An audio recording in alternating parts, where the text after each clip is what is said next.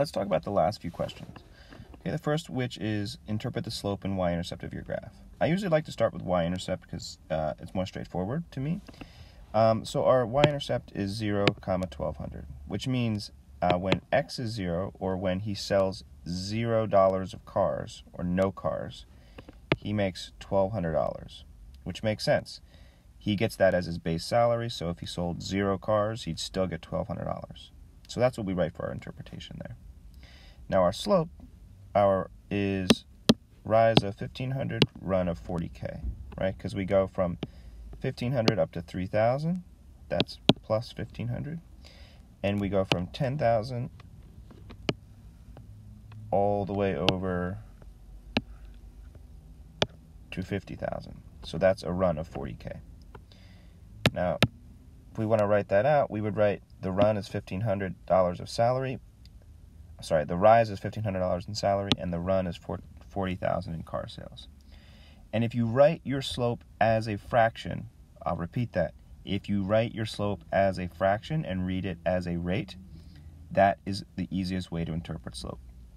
So this reads, he makes $1,500 of salary for every $40,000 worth of cars he sells.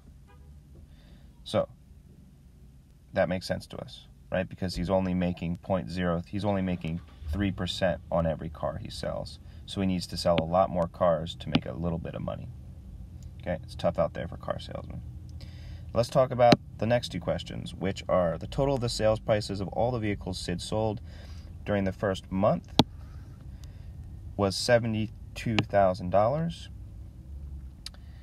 What was Sid's total income during that month?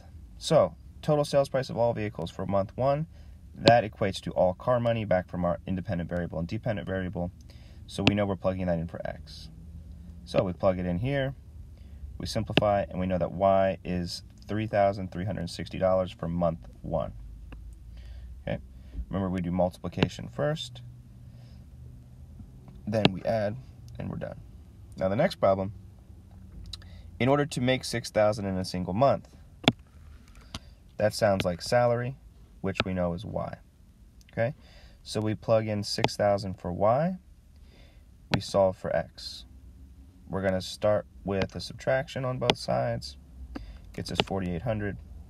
Then we know we got to do the inverse of this multiplication here, which is division, and that cancels it out, and we're left with X equals this division, which leads to 160,000, which makes sense.